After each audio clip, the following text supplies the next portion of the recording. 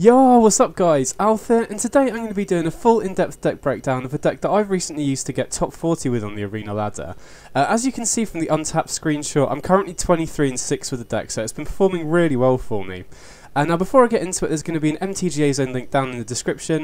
If you click on that, it'll have the full deck list there that you can just easily import into Arena if you want to try the deck out for yourself. And I'm also working on a full text article about this deck that will have more detail, have some tips and tricks, a full sideboard guide, and how I would change the deck for best of one. So as soon as that's finished and up, I'll link that down in the description as well if you want a bit more detail on the deck. So with that out of the way, this is my red-black sacrifice Goblins deck in Historic. Now Goblins as an archetype has been around in Historic for a while, and the old school Goblins deck is probably the deck that I've played the most in Historic. It's one of my favourite decks, but I feel like that build of the deck has been massively power crept in the format and has two main weaknesses. First of all, it's really weak to removal itself, and it also doesn't run that great interaction either. And with the prominence of decks like Phoenix, Auras and Arcanist in the format right now, I feel like you need to be running decent removal and decent interaction, or you'll just get run over by those types of decks.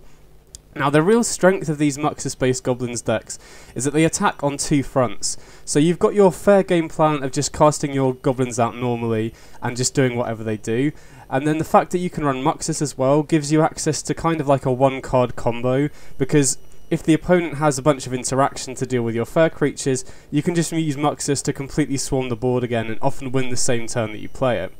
And on the flip side, if the opponent has like Thought Seizes and counter spells to deal with your Muxus, you can often go under that just by casting your Goblins and doing your fair game plan as well. So the fact that Goblins has access to a fair game plan and sort of this one card combo through Muxus makes it very difficult to fight on two fronts, if that makes sense. But like I said, I feel like the old school style of Goblins decks that were trying to win with haste creatures, with like Chieftain and Warchief with Krenko, just doesn't cut it anymore. So I've been experimenting with other ideas, and this deck built around sacrifice synergies has felt way better to me. So the real strength of this deck in particular is, first of all, it has way better interaction than the other Goblins deck. Which means that it can keep up with the other decks in the format that are very proactive. Second of all, the deck itself is a lot less vulnerable to interaction. I'll explain a little bit why that in a minute. All of the individual cards in the deck are also just better quality and better individual cards, if that makes sense. And on top of that, there's also a lot more synergy between the combo pieces and between the cards in the deck anyway. So, since we're not trying to win with haste creatures like the old builders with Chieftain and Warchief, how are we winning with this build? Well, it's kind of a combination of two things. We do get in for damage in combat whenever we can, just by attacking, but oftentimes the main way we're going to be winning with this deck is by draining the opponent out using either Slingang Lieutenant or Pashlik Mons. So Slingang Lieutenant, 4 mana 1/1, when it enters play we create 2 1/1 tokens, so it essentially puts 3 bodies into play for 4 mana. And then we can sacrifice a Goblin at no mana cost to drain the opponent out for 1. So Slingang Lieutenant, you know, if we can get chip damage in throughout the course of the game and we have a big board, we can just sacrifice our whole board to just drain the opponent out, and that's often how we win. You know, we can get pretty wide boards, play the Slingang Lieutenant and drain the opponent out, or we can win off Muxus by playing the Muxus, getting a bunch of Goblins into play, and then draining the opponent out using the Slingang Lieutenant. Pashlik Mons kind of works similarly. Whenever Pashlik Mons or another Goblin we control dies, we deal 1 damage to any target. So the fact that we can deal damage to any target means that we can go face with this. So similar to Slingang Lieutenant, we can just drain the opponent out with Pashlik Mons. But the fact that this can target creatures and planeswalkers means it also works really effectively as creature removal as well. And so if we have a big board with Slingang Lieutenant, we can often drain the opponent out. If we have a big board with Pashlik Mons and a sack outlet like Skirk Prospector, we can often drain the opponent out. But if we have Slingang Lieutenant and Pashlik Mons together, we deal so much damage, because for every Goblin we sacrifice to the Slingang Lieutenant to drain the opponent for 1, we also get a trigger off the Pashlik Mons, so we're essentially dealing 2 damage for each of our Goblins. So even if we have a completely empty board, if we play Muxus and get a hit of some Goblins alongside Slingang Lieutenant and Pashlik Mons, that's often good enough just to win the game on the spot, just by sacrificing all of our Goblins and dealing a bunch of damage directly to the opponent. So that's the main difference between this build and the old build, and this deck just feels a lot better at interacting and a lot more it is better against the opponent's removal as well. So outside of the Slingang Lieutenant and the Pashlik Mons, the other really good interaction that we've got on the deck is, first of all, Munitions Expert. So this is 2 mana 1/1 with flash, and when it enters the battlefield, we deal damage to a creature or planeswalkers equal to the number of goblins we control. So this is great because it's very scalable removal. We can play this on turn 2 to kill a 1-drop, and then once we have a decent number of goblins on the battlefield, we can just use it to kill really big creatures and really big planeswalkers. And this is great because we can use it to kill bigger creatures in the format like Crackling Drake, Storming Entity.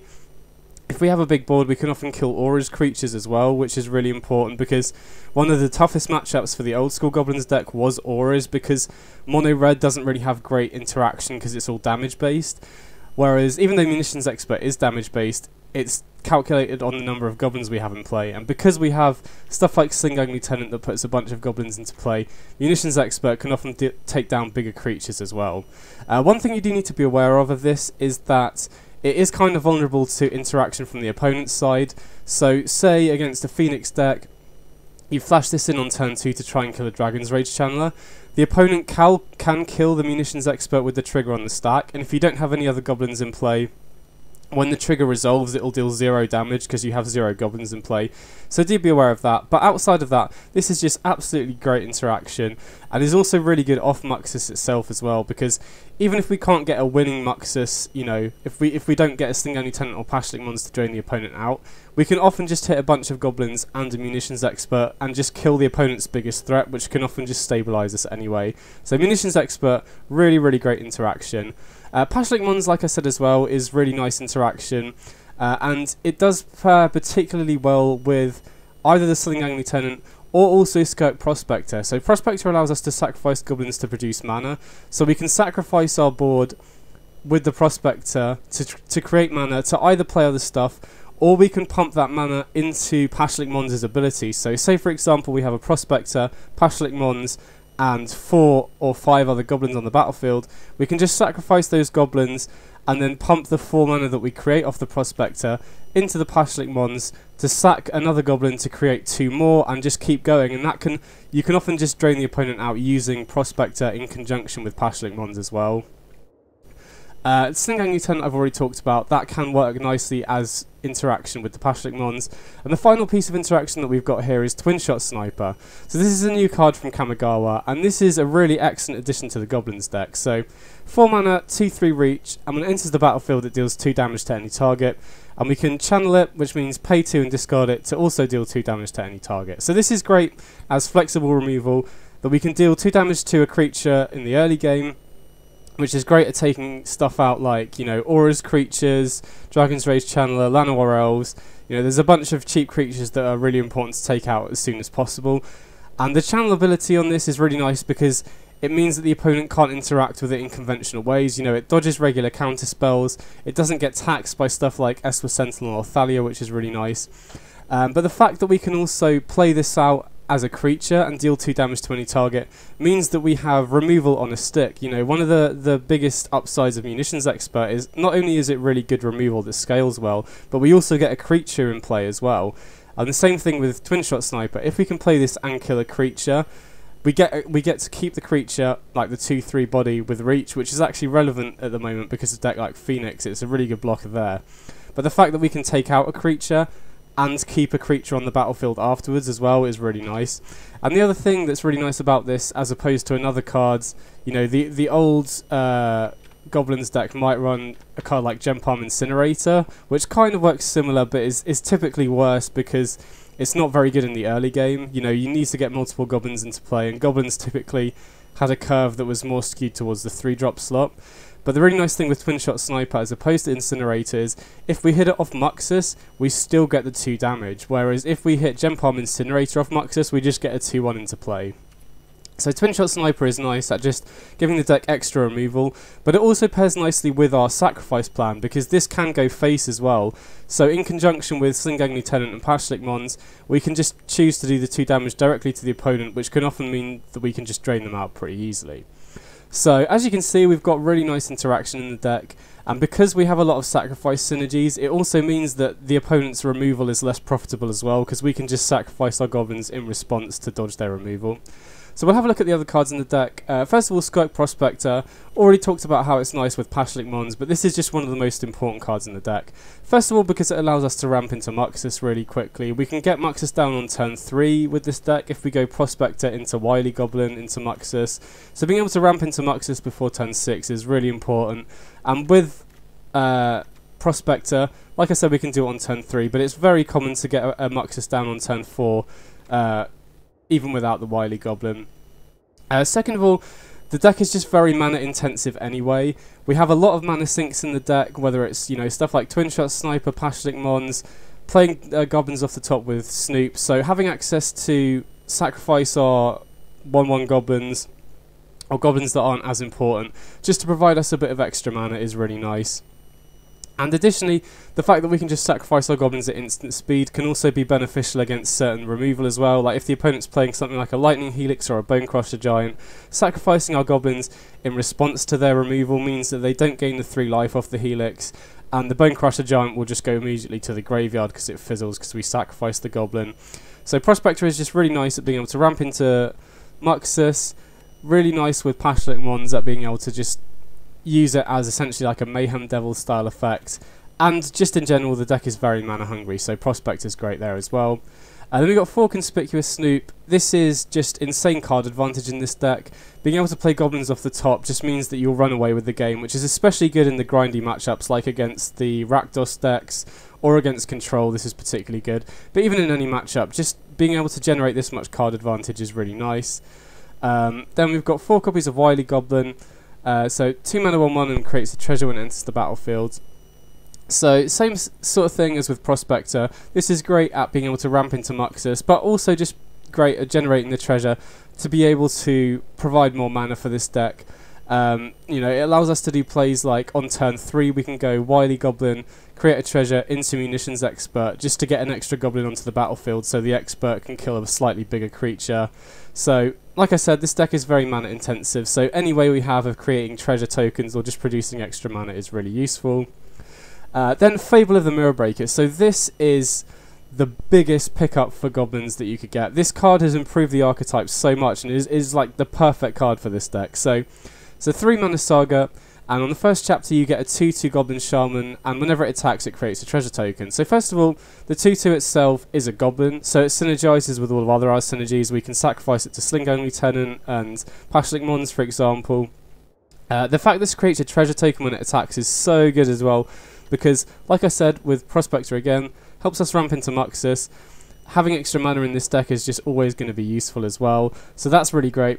The second chapter on this is so important for a couple of reasons. So first of all, the old school Goblins deck that was running Muxus, I played that so much and came to the conclusion that the deck needed to be running 26 lands, because that was a deck where if you missed your land drops, you basically just lost to yourself, regardless of what your deck's regardless of what the opponent's doing.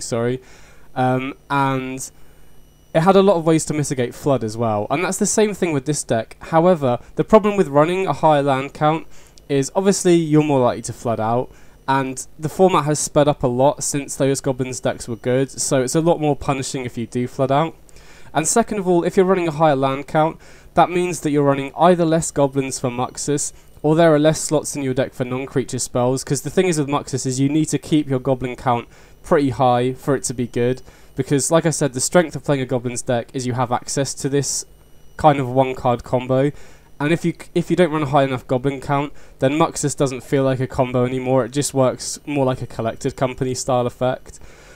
So because we get the looting effect on chapter 2 of this, it means that I think the deck can go down from 26 lands to 24 lands now, because whenever we draw the Fable of the Mirror Breaker, we can just play it and it will help us dig for land drops, so we don't need to run as high a land count. And the second really big benefit of having this looting style effect on chapter 2 is it means that we don't have to play Goblin Matron anymore. So the old school Goblins deck was very reliant on Muxus and had to run Matron to tutor it up. I'm really not a big fan of Matron. I think it's just too slow right now, and since we have the looting effect on this, it helps us dig for Muxus. Even though we don't guaranteed get it off the Matron, the amount of value we get for 3 mana, which is the same mana cost off the Fable of the Mirror Breaker, means that I feel like we don't have to run Matron, just because the looting effect on this helps us find Muxus more consistently anyway. And then the third chapter, it transforms into a Reflection of Kiki-Jiki, which is a 2/2, and we can pay 1 and tap it to create a copy of a non-legendary creature, and then we sack it at the beginning of the next end step. So this is really, really great with the a lot of the cards in the deck as well. Now, unfortunately, it says non-legendary, which means we can't copy Muxus. If you could copy Muxus with this, it would just be absolutely insane. But we do have some really nice other targets that we can copy with this. So first of all, we can copy Munitions Expert with it, which is really powerful. Essentially works as an instant speed removal spell every turn. Second of all, we can copy Slingang Lieutenant, which means that when the copy enters the battlefield, we get another 2/1/1 tokens immediately, and then we can sacrifice the copy we made to its own ability just to drain the opponent for 1 as well. And being able to copy Twin Shot Sniper as well is really nice. It's not as powerful as Munitions Expert as creature removal, but the fact that this can go face means that we can just copy it and deal 2 damage directly to the opponent every turn, which is really nice as well. And then additionally, you can copy stuff like Wily Goblin as well to create treasures, which is nice upside if you're in that situation. So Fable of the Mirror Breaker is just such a big upgrade to this deck, and is just one of the best cards in the deck at enabling Muxus, and also just giving you another option for a really strong late game if you can start copying stuff with the Reflection of Kiki-Jiki as well. And then I've already talked about Slingang Lieutenant, Twin Shot Sniper and Muxus, but these just give the deck really nice top end, and you know, like I said, the big advantage of playing a Goblins deck with Muxus is that it gives you this 1-card combo that means the opponent needs to be packing stuff like Thoughtseize or counter spells, or they can just get completely run over just by a single Muxus, even if you have a completely empty board. Then the last card we got on the deck is just a single copy of Soul Guide Lantern. So this is just here as main deck Graveyard Hate. I think main deck Graveyard Hate in Historic is really nice right now because a lot of the decks are interacting with the graveyard, and most of those decks tend to be heavier on the graveyard synergies game 1. So if you can sort of get a Lantern down game 1 against a deck like Phoenix, it's much more back-breaking for them than it is post-board. The reason I've gone for one of these main deck is because I wanted to run 24 lands. I felt like with Fable, 25 is kind of unnecessary now, and so there was 1 slot left in the deck. I didn't want to go up to 4 Passionate Mons because it's legendary, so just main decking a Soul Guide Lantern just made sense, and it has been really nice. Additionally, we can cycle it away when we don't need it, which is also another good reason to be running 24 lands rather than 25, because it's another way that we can just dig for lands in the early game. And then the mana base itself, like I said, we can get away with 24 lands now because of Fable of the Mirror Breaker. In terms of lands themselves, we've got the 12 good red-black dual lands. 3 Den of the Bugbear has been really nice. The really great thing about Den of the Bugbear in this particular deck is that the Den itself and the tokens that it creates are also goblins, so you can often deal the final points of damage off a Slingang Lieutenant by animating your Den of the Bugbear, attacking to create another goblin, and then just sacking them both to the Slingang Lieutenant. So Den is great. I'm not running 4 copies though because tap lands can be problematic, you know, especially if it's the last land you need to play Muxus. Say you have 5 mana available and you draw a Den off the top, that's really brutal. But it is such an important card in the deck, especially against control. And you know, the fact that it creates goblins is really synergistic with the rest of the deck as well. I'm also running 4 copies of Secluded Courtyard, and this is mainly here just to enable Munitions Expert on turn 2, which is really important. You know, since there's no red-black fast land and Haunted Ridge isn't entering untapped for the first 2 turns of the game, I really wanted to ensure that we had black mana for Munitions Expert on turn 2, because being able to kill stuff like Sprite Dragon or Dragon's Rage Chandler in the early game can make a huge difference, and not having the black mana to cast this on curve is really important. The reason I'm not running Unclaimed Territory in addition to Secluded Courtyard is because we do have Hidetsugu Consumes all in the sideboard, which does need actual black mana, which these lands can't produce, but Secluded Courtyard has been just really nice at enabling Munitions Expert on turn 2. And then finally just got a few mountains to round the deck out. I don't think it's worth playing any lands that don't produce red, because we do have a lot of double red cards in the deck. So that's the main deck. It's been performing really well, and I've much preferred this build to the old school Goblins deck, or even the Call of the Death Dweller deck. I think this is a much better Muxus deck than that, and I think the main draw to playing Goblins is having access to this 1-card combo. So now onto the sideboard. Starting off with 3 copies of Soul Guide Lantern, just for the matchups where you need additional Graveyard Hate, you know, Phoenix, Greasefang decks. I wouldn't bring this in against food because it's very easy for them to play around just by making excess food, but this is particularly important against Phoenix. It's also very nice against the red-black decks, but you do need to be very aware of what exactly the opponent's playing, because there are a lot of different builds of the Arcanist and red-black mid-range decks around at the moment. So just be aware game one, you know, how many Croxes they're playing, whether they're playing Arcanist. If they're playing multiple Croxes, then it's worth bringing in a few Lanterns, but there are certain red-black decks that aren't very heavy on the graveyard, so just be aware of that when you're thinking about boarding in the Lanterns. Then we've got 2 copies of Chandra and 2 copies of Legion Warboss. This is predominantly here for the control matchup. I think Chandra is just the best card in the Goblins deck against control. Now, we do have a little bit of dyssynergy with the Sling-Gang Lieutenant here, but I think it's worth it. This very rarely comes up. And the fact that we can ramp with this means that we can get Muxus into play. And the main weakness of this deck against control is sweepers. So Chandra just gives you a threat that can dodge sweepers and just runs away with the game, and it's kind of difficult for them to interact with as well. And then Legion Warboss, I didn't want to run 4 Chandra because it is important to keep the Goblin count in the deck pretty high for Muxus, because a common play pattern against control is you commit enough stuff to the board to force them to use a sweeper, and then when their shields are down you can play Muxus. And if your Muxus hits aren't good, that can just single-handedly win you the game. So I wanted to be running a Goblin in the deck that was also good against control, and I think Legion Warboss is just the best card for that. It just runs away with the game. I did consider Ringleader, but I think the difference between 3 and 4 mana is so big that it just makes sense to play the Warboss. You know, if we're on the play, we can get this underneath Archmage's Charm, which is huge. So Warboss and Chandra, I've been really liking the 2 and 2 split against control. And then we've got 4 copies of Hidetsugu Consumes All. So this is basically exclusively for the food matchup, which is definitely one of the worst matchups game 1, because we can beat them. You know, it's not impossible to beat them game 1, but Meathook Massacre is the most brutal card against our deck, because, you know, like I said, our main way of winning is draining the opponent out with stuff like Sling-Gang Lieutenant and Pashlik Mons, and if they have a Meathook Massacre in play, it kind of mitigates all of the drain that we're doing off the Sling-Gang Lieutenant. But Hidetsugu Consumes All, like with all of the other decks that are running red-black, kind of flips the food matchup on its head, and I think you're favoured post-sideboard if you draw this card.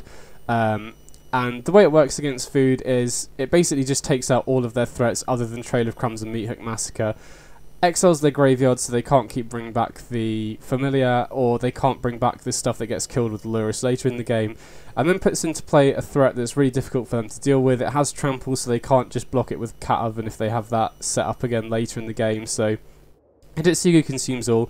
We're another deck that has a rough matchup against food, but since we can run Hidetsugu Consumes All, it kind of flips that matchup on its head. Then we've got 2 copies of Goblin Trashmaster. So again, this is another card that's very nice against the food decks, because we can use it to kill their Witches' Ovens, and we can also kill their food and treasure tokens if that comes up. This is absolutely fantastic against the Affinity deck as well. If we can get this into play against Affinity, we basically just win the game immediately, because we can just kill everything they play for the rest of the game. And it's also important to have here to kill stuff like Grafdigger's Cage or Portable Hole as well. Now thankfully, because Grafdigger's Cage isn't very good against Phoenix, most people are running Soul Guide Lantern instead, which means that Cage doesn't come up. But if you queue into someone who's playing Cage, this gives you an answer to it. And also the Anthem effect that this provides is also nice. I like bringing this in against a deck like Humans, because it boosts the power of all of our humans and can kill Portable Hole, which is their main interaction that they run as well. So Trashmaster's nice for food, Affinity, just basically any deck that we need artifact removal against. And then finally we got 2 copies of the Achrome War. This is here basically, well, predominantly here for the Auras matchup.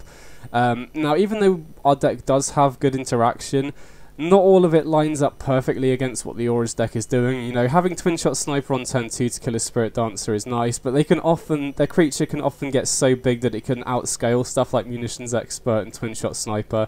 So having the Achrome War here just gives us a trump in that matchup. We can just steal their biggest creature, force all their Esper Sentinels and Saviors to attack, get in with their creature as well, and then just finish the opponent off.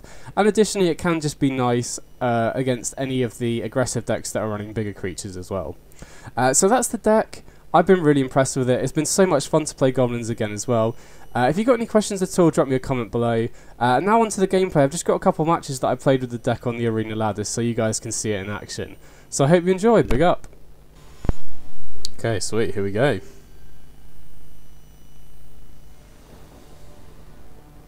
So going first here, can't keep that, too many lands obviously, and yeah, this looks decent. I think we'll be putting back a land here. We can use the Lantern to crack to find more lands if we need. got decent interaction and Sling Gang on 4 as well, so yeah, this looks like a reasonable start to me. Spire of Industry, okay, so against Affinity here. Lead on the Ornithopter. See if they do anything else with their mana here. Looks like they got something, just trying to think whether to play it or not.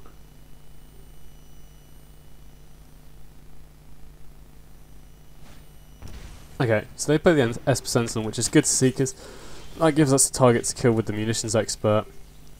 I'm going to flash it in here rather than the opponent's turn just to play around Metallic Rebuke. Now, Sentinel's not the best card against us because we do have very few non-creature spells in the deck, but if we were to draw Fable of the Mirror Breaker here, for example, taking out that Sentinel is actually really important. Or if we hadn't drawn that Lantern, we could have drawn Lantern, or the singleton copy of Lantern, which Sentinel would have taxed as well. Okay, so they play Ingenious Smith, see what they hit off that. Okay, they hit a Portable Hole, which, you know, I'm happy for them to use that on Expert for now. Oh wow, we do draw the Fable. Okay, so even though they've got Portable Hole, we want to get Fable down as soon as possible, especially because we got Sling Gang in hand. Because Affinity doesn't have that many good ways of dealing with the reflection of Kiki Jiki, because most of their removal is stuff like Portable Hole. I don't think they're going to be running Glass Casket in the main deck, so if we can get this to transform into Reflection, that's a pretty good way to just win the late game against Affinity. So they do use the Portable Hole to take out the token, that's kind of to be expected. See what else they do here. Okay, Moonsnare Prototype. And they just pass. Okay, so they don't have access to blue mana, which is good because it means they don't have Rebuke. So what do we want to discard here? I definitely think we want to pitch one of the lands. Just trying to think whether we want to pitch the Sling Gang Lieutenant or not. I definitely think I'm going to pitch the Blood Crypt because we want to keep. It's important to keep drawing lands here. We could pitch the Lieutenant, but I think we want a guaranteed good play for this turn. They don't have Rebuke, so we'll definitely be able to resolve it. So even if we just draw lands, we can still play the Lieutenant. Okay, Pashlik Mons is a nice one. Definitely want to get, if we can get both of these into play alongside Reflection, we've got a really strong late game. I'm just trying to think which one we want to get in play first. I think I probably want to play Pashlik Mons first here, and then we can crack the Lantern as well, because Lantern, unless they're playing Emery, which most Affinity decks aren't, Lantern's not really going to get much value. And getting Pashlik Mons into play makes combat difficult for the opponent, because if we block and the creature dies, we can start dealing 1 to the opponent's creatures as well. And then, yeah, like I said, we can crack the Lantern, which gives us more options for next turn, helps us make sure that we're not missing land drops. Because if we play the Lieutenant and we miss a land drop, then having to crack the Lantern just gives us less options, whereas doing it this way round, we'll see more cards going into next turn. Okay, so they play Karn and they make a token, which is a pretty big creature already, which is a little bit scary, but as long as they don't find Shadow Spear, I think we're in a good spot here, because we're guaranteed to resolve the Sling Gang Lieutenant, which is going to make it really hard for the opponent to actually connect in combat with us. Okay, so land and Twin Shot Sniper, that's great. We want to keep hitting land drops till land 6 so we can cast Muxus. And like I said, I think it's going to be very difficult for them to take out the Reflection here. So we'll play out the Sling Gang Lieutenant. I think because they've got Karn in play, we have to kill it now. We can't really afford to let them make another 5/5 token, or I guess they would both be 6/6s. So I think we probably have to just start cracking goblins with the Sling Gang Lieutenant to take out the Karn here, which is a little bit annoying because it means we'll have less stuff to block with next turn. But like I said, I don't think we can afford to let them make another token, and I don't think it's worth letting Karn live at 1 loyalty because then it will just start getting them cards. So we'll sacrifice the 2 goblins here. I don't think we want to sacrifice Pashlik Mons because that's a really important part of our game plan here. I'm just trying to think which out of the Sling Gang Lieutenant or the Munitions Expert is better to copy off Reflection. I think Reflection is likely to survive next turn. Now, Munitions Expert is nice to copy with Reflection as removal, but I think Sling Gang Lieutenant is the more appealing target to copy on this board because, you know, repeatable removal off the Expert is nice, but copying Sling Gang Lieutenant actually enables us to close out the game here. If we can copy Sling Gang Lieutenant, we get an extra 2 tokens and we can start just draining the opponent out with the combination of Sling Gang and Pashlik Mons. They're already down to 14, and if we can keep copying Sling Gang in every turn, that's going to be really difficult for them to beat. And if they don't find Shadow Spear, it's also going to be impossible for them to connect with these really big creatures next turn as well. So looks like Reflection is going to live here, which is really good for us. So as long as we can dodge Shadow Spear, I think we're pretty good to win this game. So another Fable's a really nice draw here, but I think I'm probably going to play the Twin Shot Sniper here just to take out the 2/2 Ingenious Smith, so that doesn't become more of a problem. And then we have less stuff that we need to chump block every turn. Yeah, I think we're in a great position now. We're going to be able to copy that Slingang Lieutenant during the opponent's turn, get an extra 3 Goblins into play, and then we start dealing a lot of damage. And I think we can also attack with the Pashlik Mons here. See if they want to block. Okay, I'm very happy for them not to block, because we will start draining them out pretty quickly from this point. You know, even copying a single Slingang Lieutenant, the copies that the copy of it and the 2 tokens that we get is adding up to 6 damage because of the Slingang and the Pashlik Mons alone. So yeah, I think we're in a great spot here. The only thing we're worried about, like I said, is Shadow Spear, because that can swing the life race. Okay, they got Nettle Cyst. I'm not bothered about that at all.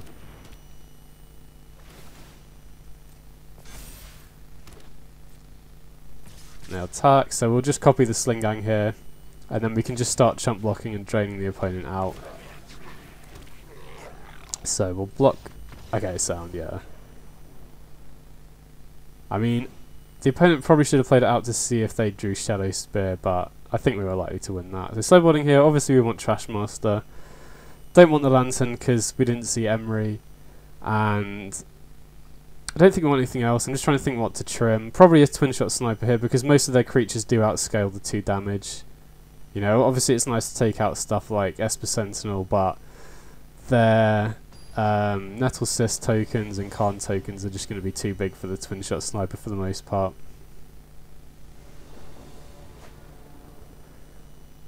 Huh. This is a pretty land heavy hand, but because I'm keeping this on the back of Snoop, this is a deck where we do want a lot of lands, and I guess the nice upside of only running 24 now is if we do start with a land heavy hand, we're likely to draw non-lands out of it. So this hand is kind of being kept on the back of Snoop. If Snoop can survive, like obviously this hand is very vulnerable to a portable hole in the Snoop, but if the Snoop can survive, it's the best way to mitigate flood in the whole deck. So since we've got, we obviously want a lot of lands to be able to cast Muxus if we draw it, but since we have Snoop, it does mitigate flood quite a lot, so could be a greedy keep, but we'll see how it plays out. I kept a lot of hands like this with the old Goblins deck and it ended up working out, so okay, so opponent passes. This is almost certainly going to be a Metallic Rebuke then. So we definitely don't want to cast Snoop into a Metallic Rebuke. We'll just cast Prospector here and see if they counter it. Looks like they're thinking about it. Okay, sweet. We're happy to see that, because then it means that our Snoop is much more likely to resolve. And, you know, they might tap out here anyway to develop to the board. We'll see. Okay, so they play Nettle Cyst, so we'll be able to cast Snoop here. Now, the Nettle Cyst token is only a 2/2, so if they don't play anything else, I think we have to Twin Shot Sniper here to kill it before it gets any bigger. Now, I'm just thinking Fable is a nice draw, but like I said, being able to kill this Nettle Cyst before it gets any bigger is really important. So we could either just channel the Sniper, which means we're being less mana efficient, or we could sack the Prospector to get the 2/3 in play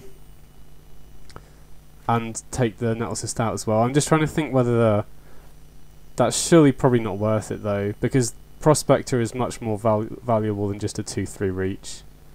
But I should have played the Blood Crypt tapped if we just channel here.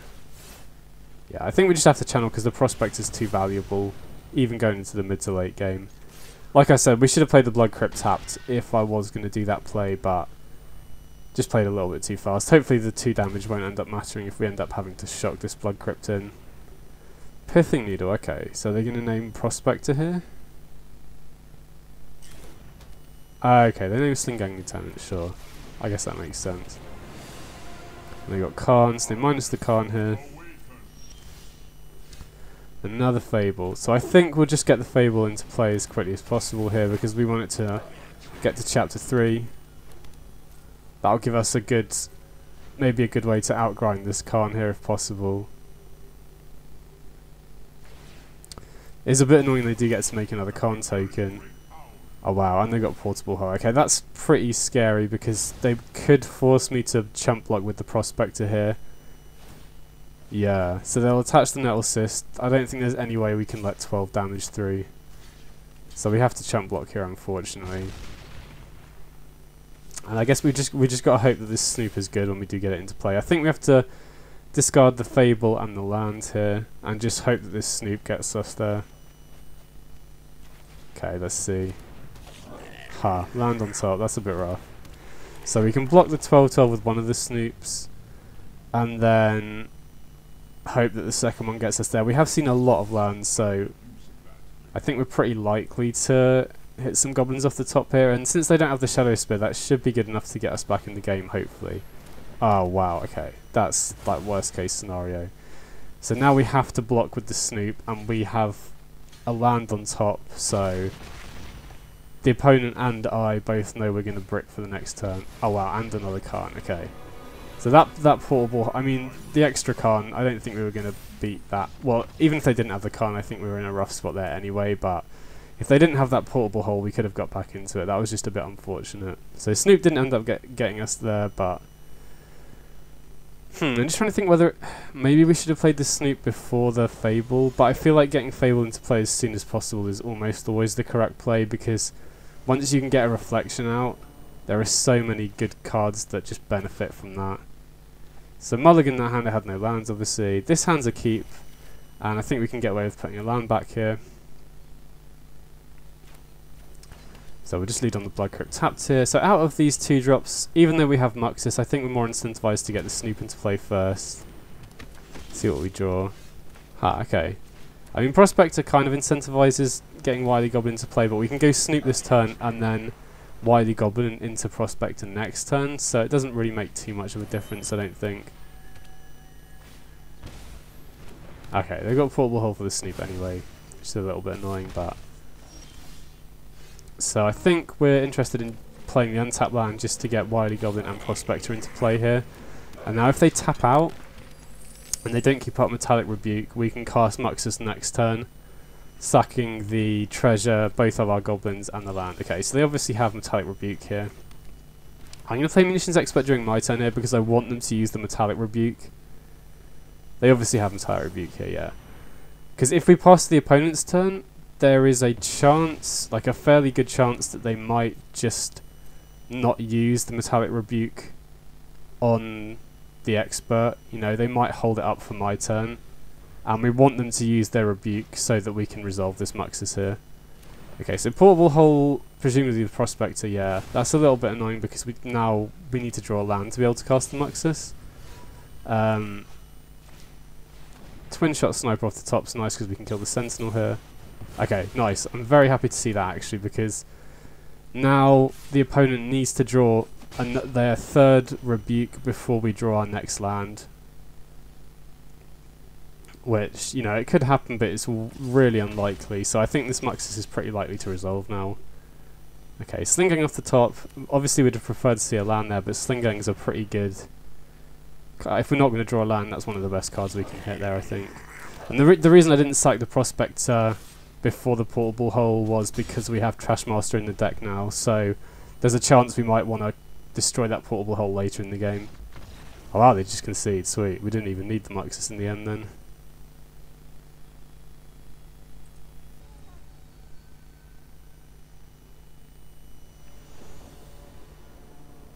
Okay, sweet, so we're going first here. And yeah, this looks pretty reasonable. Obviously it's pretty important that we keep hitting our land drops, but Lantern should help us do that anyway, as should Snoop. So yeah, this looks pretty decent. Got Munitions Expert as early interaction as well as Twin Shot Sniper, so lead on the Lantern here, and let's just see what the opponent's on. Okay, Temple of Enlightenment, so that's probably Control, I'd imagine then. Okay, so against Control we definitely want to get Snoop in play while they don't have access to counter spells. Not having a land on top is pretty annoying there, but if we do have a land after the Prospector, we can just crack the Lantern to get that land in hand, so we're not guaranteed to miss our 3rd land drop here. So just gotta hope there's not another creature on top after the Prospector. And yeah, getting Snoop into play against control is really nice. Okay, so they play a Castle Ardenvale, so almost definitely control. Okay.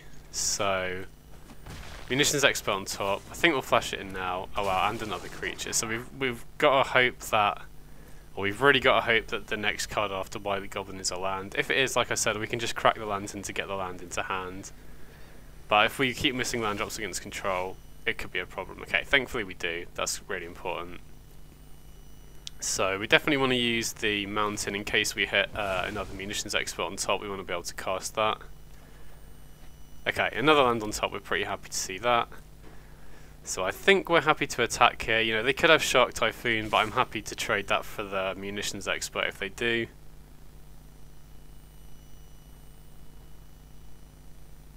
And it is a little bit annoying that we did stumble on mana there, because the opponent isn't on Archmage's Charm at the moment, because they played the Castle Ardenvale. They don't have triple blue. But again, with our hand, that doesn't really end up mattering, because we don't have anything super impactful yet. And I think we'll just play the Wily Goblin here. Don't want to play too much other important stuff out into a Wrath. Okay, so they've got a Censor, that's fine. Like, we don't really care about that Wily Goblin that much. And we'd much rather them use a Censor on that than something like a Conspicuous Snoop or something more impactful. Oh wow, okay, so they cycled the Shark Typhoon now, which probably means they were looking for lands, I'd imagine. Okay, so we got a Fable of the Mirror Breaker on top. So we could Twin Shot Sniper here to kill the Shark, but I think I'd rather go Munitions Expert into Wily Goblin, because next turn is their Teferi turn.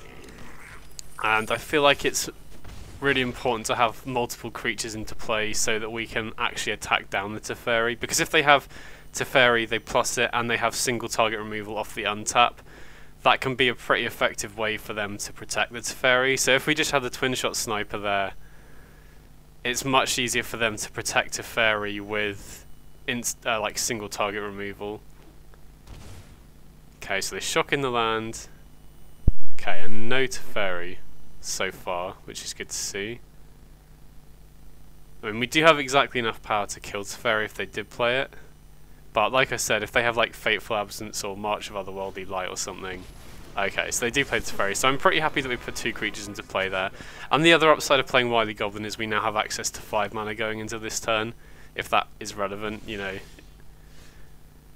Okay, so I think we'll attack first here. I've got to assume they have some kind of single target removal for them to play Teferi that turn. Or I guess maybe they just didn't have anything else that impactful, maybe. I don't know. So let's see. They've obviously got something here because they're thinking about it. So if they have March of Otherworldly Light, they do have to exile a card at least, because all of our creatures are at least 2 drops. I assume if they're going to use March, they definitely use it to take out the Snoop here, because they can pay 2 mana and exile a white card to exile the Snoop with March of Otherworldly Light.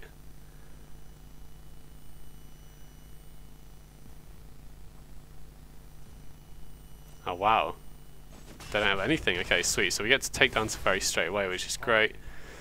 Then we'll play the Fable. Okay, veto, sure.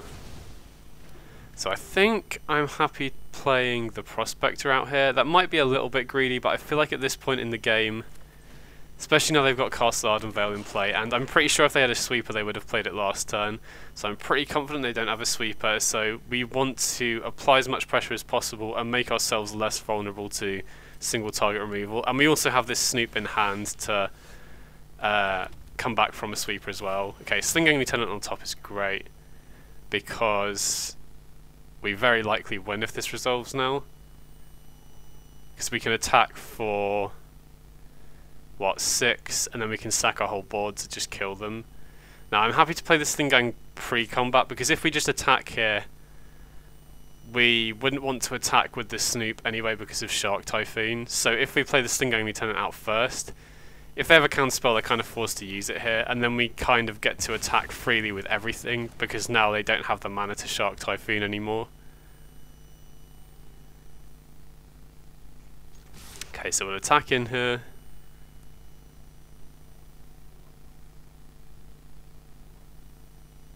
if they don't use anything, this should put them down to 4, I think.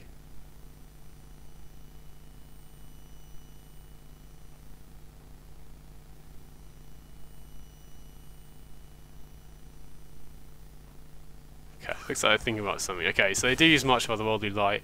Didn't get... What did they exile? Okay, so they exiled Fateful Absence, which is good, you know, that's another single target removal they don't have access to.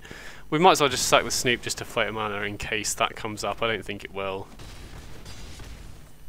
And we get to put them down to 6 here. I'm not going to play out the Snoop in case they do draw a sweeper here. Going to hold on to that for next turn. Oh wow, Dream Trawler. Okay, I wasn't expecting that. Oh man, okay, I wish I'd played the Snoop now, because we're 1 short of lethal. We can attack with everything, sack whatever they block with the Dream Trawler so they don't get lifelink. That'll put them down to 3, and then we have 2 damage off the Twin Shot Sniper. So if we'd played that Snoop last turn, we could have won here. But I wasn't expecting Dream Trawler at all, and the risk of losing to a sweeper at that point was really high, so I would have probably made the same play if I'd had that knowledge. You know, if I'd known they're playing Dream Trawler, then I would have probably played the Snoop last turn, but that's not really a commonly played card. So I think I'm going to play the Snoop here first, just because we could still win if we hit something like a Slingang Lieutenant off the top. Unfortunately, we don't. Now, there is something to be said about keeping back the Prospector here, so that we can continue to attack in and sacrifice whatever they block with the Dream Trawler, but I imagine they'll start attacking with the Dream Trawler next turn, so they won't have it back to block anyway, so I feel like just to get an extra point of damage in, this is probably the right play. Okay, so they do block, we can just sack the Prospector, put them down to 3, and yeah, 1 away from lethal, that's brutal. But again, you know, Dream Trawler really isn't a commonly played card, and I think playing out Snoop into a potential sweeper there would have given us no way to recover anyway, so even though that could have won us the game, I still think it was probably the correct play with the knowledge that we had. Okay, so they attack with the Dream Trawler, so we've still got a chance here. Snoop especially is really key right now. Ha, okay. We really wanted to see some Goblins on the top there. So thankfully they can't activate their man land here, or their creature land. They can activate the Castle Ardenvale, but if we can connect with everything here, we can deal lethal. Oh wow, they have Wandering Emperor, okay. So this is definitely starting to slip away from us now. And they get to kill the Snoop as well, yeah. If they didn't have Wandering Emperor there and we connected, we would have put them down to 2, and then we had the Twin Shot Sniper, which we could use for the channel ability for uncounterable. Now, I think it's important for us to kill the Wandering Emperor here, because we don't want them to create another 1-1, so we'll take out the Wandering Emperor with the Twin Shot Sniper, but yeah, I think this is starting to slip away from us now. That Snoop was really important, and we're going to have to block with the Twin Shot Sniper at some point. We're not going to be able to play off the top with Snoop anymore, so yeah, this is looking a little rough. Still got a chance though, you know, we could still always draw Muxus. They might not have a counterspell, like they're still quite low on resources. So we'll play the Fable here, and I mean unfortunately I don't think we can attack this turn because of their Hall of Storm Giants, and I think we need to block with the Twin Shot Sniper here anyway, because if we don't block, they'll put us down to 3, and then any removal spell for the Twin Shot Sniper will just put us dead on board. So I think we have to block with the Twin Shot Sniper here, unfortunately. And yeah, I think it's getting to the point where we just need Muxus now. Muxus is basically the only card that gets us back into this game, but we were so close. Last turn and the turn before, we were so close to winning. So blocking here does buy us another turn to find the Muxus, and we do get 1 loot off this Fable of the Mirror Breaker as well. Oh wow, it's a fairy, okay. So yeah, we have like 1 turn to draw this Muxus, I think. I've got to assume they drew that Teferi off the Dream Trawler, because otherwise they probably would have played it pre-combat to buff the Dream Trawler's power off the +1. But yeah, this is definitely slipping away even further now. Okay, so we can loot this land away. We really need to see Muxus. Okay, I mean, if we're not going to hit Muxus, Pashlik Mons is reasonable, but I still don't think it's going to be enough here.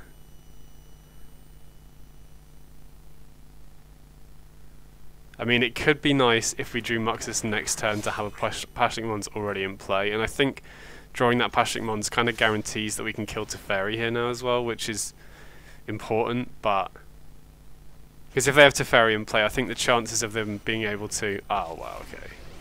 Yeah, the chances of them being able to make Dream Trawler lethal next turn by plussing Teferi and then drawing off like an Archmage's Charm is a lot higher, but now they have Wandering Emperor as well. It's going to be tough. I mean, I think we can still kill the Teferi even through the Wandering Emperor because of the Pashlik Mons, the 1 damage, but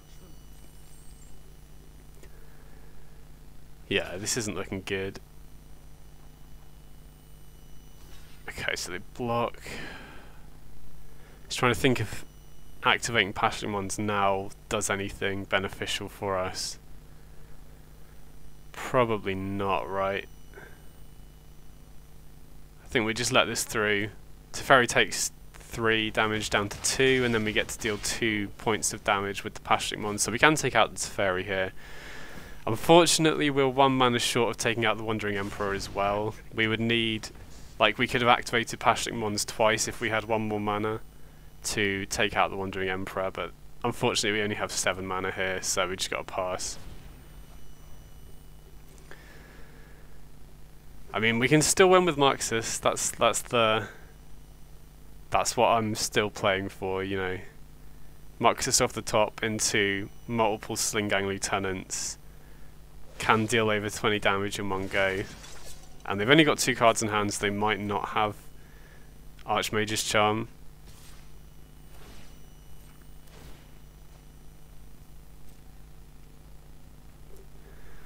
So we go down to 3 here, unless they have anything else. Like, if they have something that can draw them cards, we might take more, but...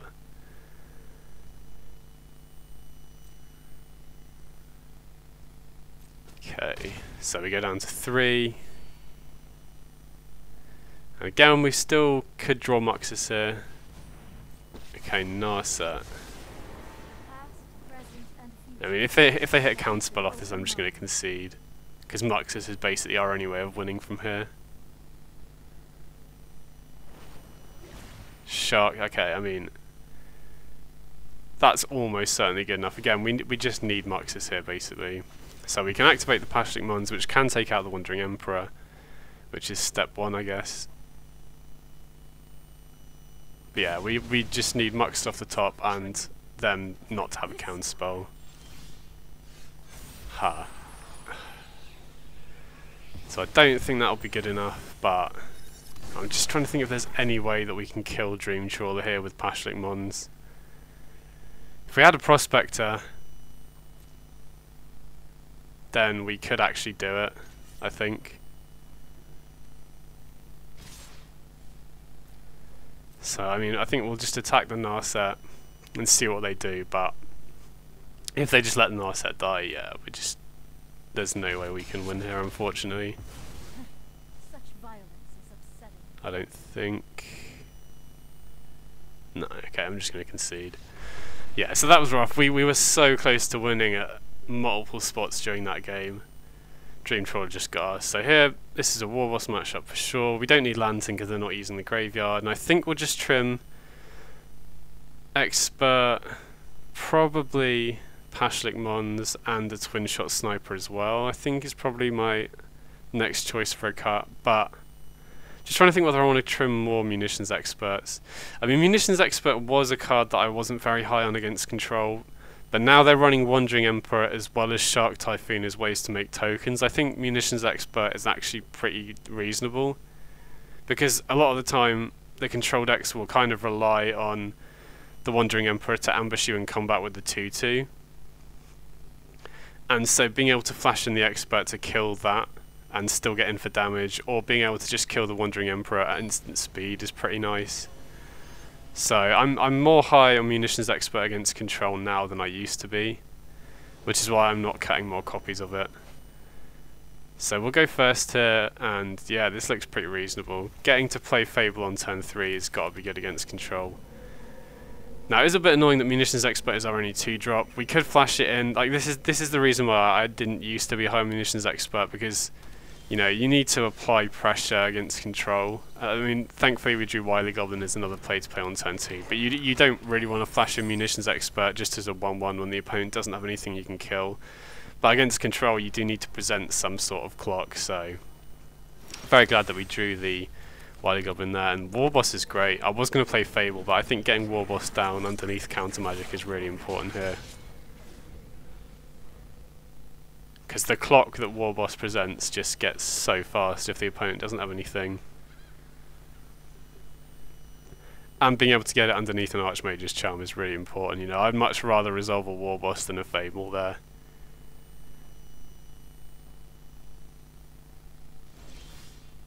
Okay, Snoop is a nice draw as well. I think we'll just go straight to combat here and make a token.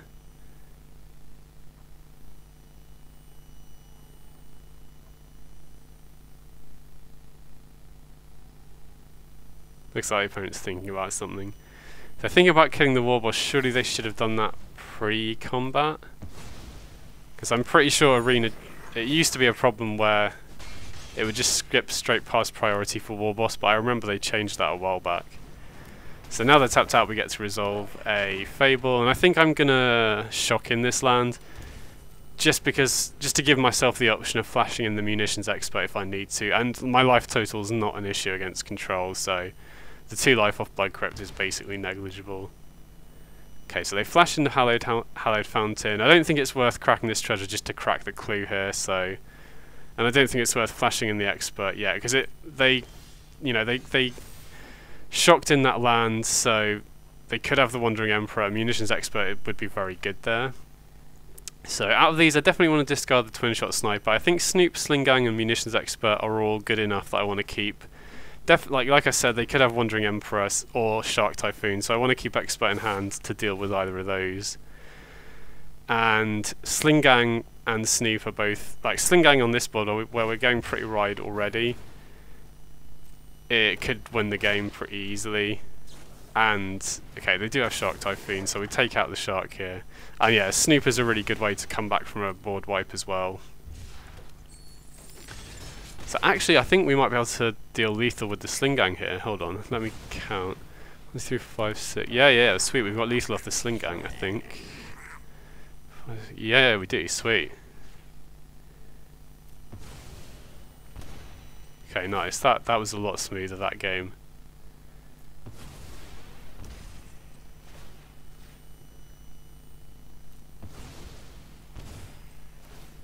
So yeah, like, as you can see, Munitions Expert is decent, but it can be annoying if it's the only 2-drop you've got, because you do need to apply pressure, like I said.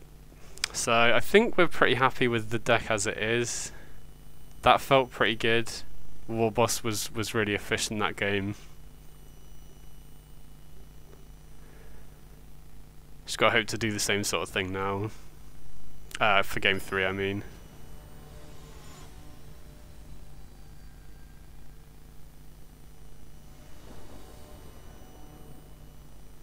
Okay, so obviously on the draw here, which makes it a little bit harder to rely on our 3-drops like Warboss and Fable to resolve if they've got Archmage's Charm. So this is a great hand, but having 2 tap lands is really annoying, but basically every card in our hand is good in the matchup. You know, Prospect is nice at getting to Muxus, Snoop's great, Fable's great, Warboss is great, so we've just got to hope to draw an untapped land soon here. We'd love to draw one for turn 2, but okay, I mean that's fine. We just play the Prospect this turn, then we can have an untapped land next turn for either Warboss or Fable probably, because we can still play around Censor and Jwari Disruption with the Prospector. So we could attack with the Prospector first here, but